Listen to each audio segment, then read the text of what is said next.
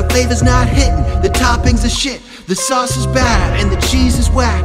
Maybe you and I, we should send it back. Nah, we ain't sending it back, yo, that's gonna be a no. It tastes good to me and the flavors are dope, so I'ma finish it up.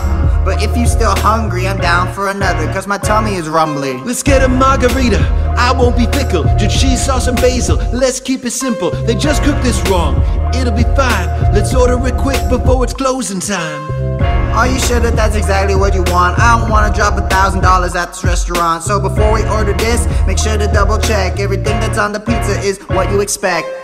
Okay, we got it, let's give it a shot. Oh no, they got it wrong, there's sausage on top. Whatever, I'll take a bite, it'll be fine. You better not complain this time.